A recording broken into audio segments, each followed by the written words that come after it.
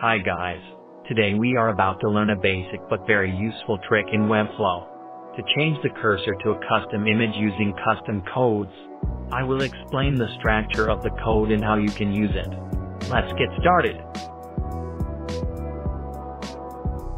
Before we start, let's see what we have here. We want to change the cursor to a custom image of an emoji when we hover over the gradient text.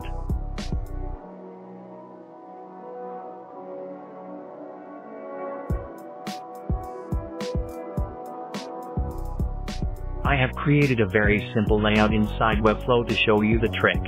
The layout consists of a default navigation bar module and a wrapper which wraps the content of the Heroes section. It contains a heading and also an image.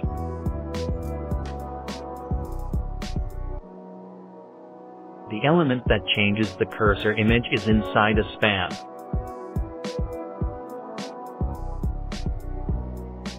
But let's learn how to write the custom code to change the cursor.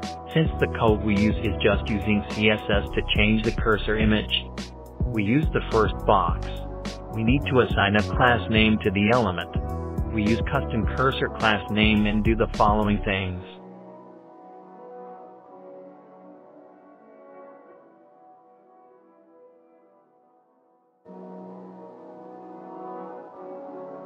We want to tell our browser to change the cursor to a custom image. Just write down cursor as an attribute for our class name. We want to tell browser where it looks for the custom image. So we use arrow.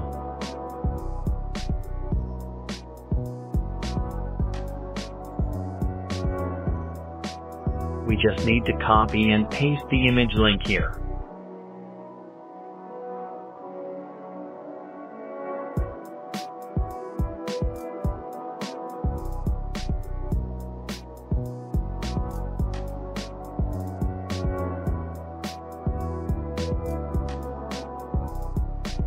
The code is ready.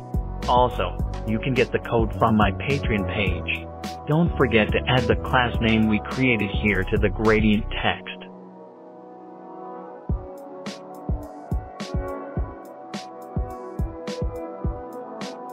For the custom cursor image, make sure you use a very small image and keep it smaller than 64 pixels. We copy the link of our custom image and paste it inside the page settings.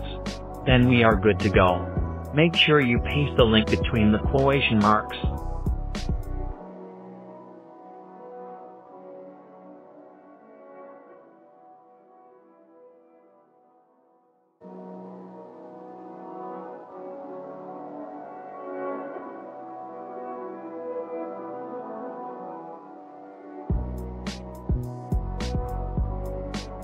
Publish the code to see the changes. The